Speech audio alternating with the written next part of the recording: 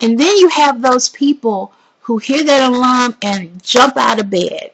They jump out of bed and they get up, and this is another day that holds wonderful opportunities for me. The scripture says, this is the day that the Lord has made. I will rejoice and be glad in it. They decided to have joy. They may, go to a job and do the same thing all over again every day, but they have made the decision that regardless of what's going on today, I'm going to take advantage of every opportunity that presents itself to me, because I have joy, I have strength, I have integrity, I have courage, I have all these things inside of me that I can use to take me to the next level of development, the next level spiritually, financially, emotionally, every area of their life. But they made that decision when they heard that alarm, when they heard the sound, to get up and to move.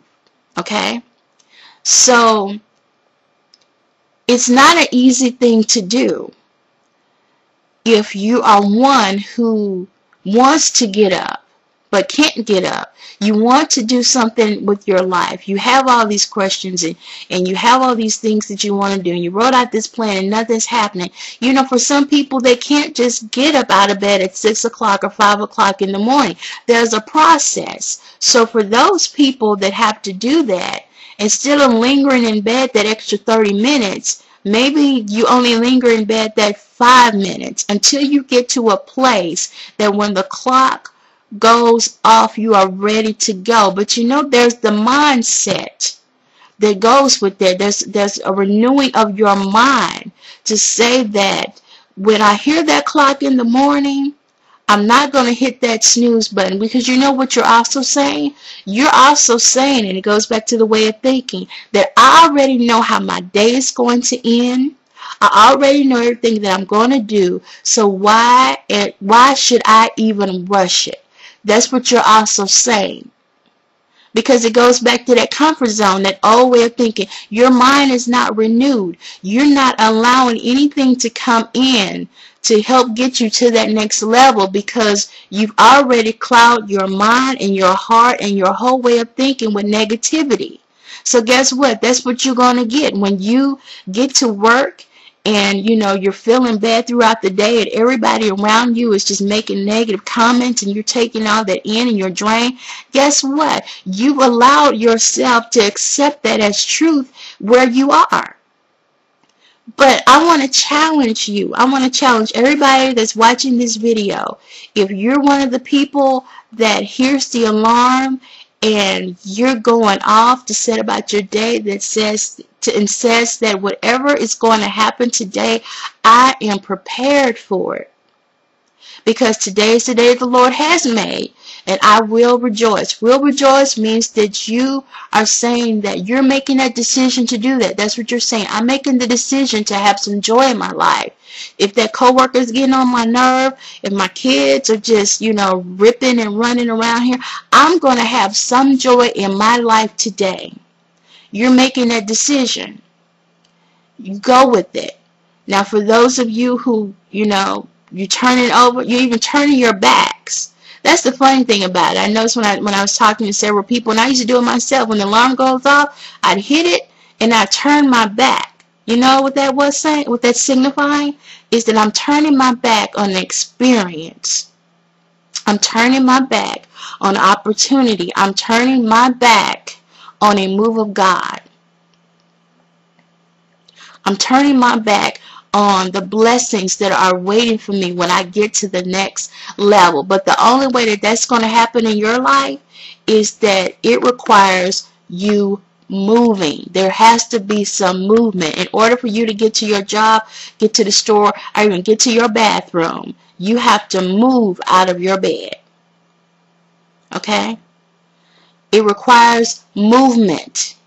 That's not always an easy thing to do.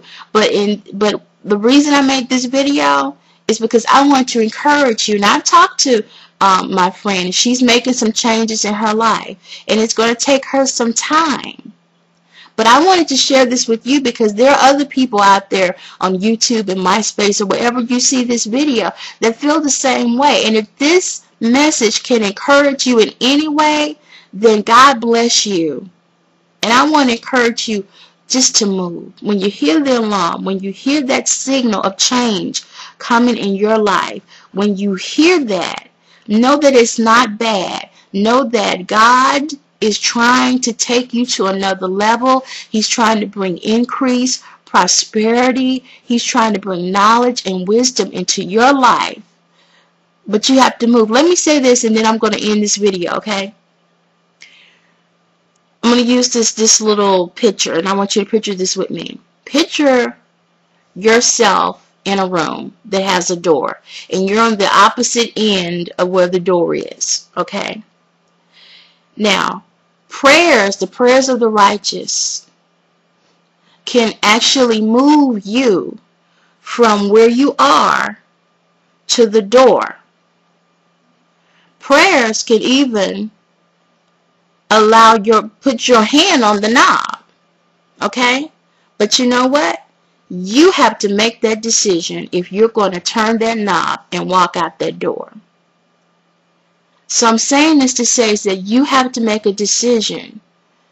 If you want to stay where you are in your life and not allow God to come in and to show up and show out where He can, are you going to stay where you are? Are you going to move? What are you going to do? Are you going to move? So it's my prayer that this video is a sound that you hear that will cause action, because that's what it's about. It's about action. So God bless you. And this is Keisha signing off, saying love your body and love yourself. Bye.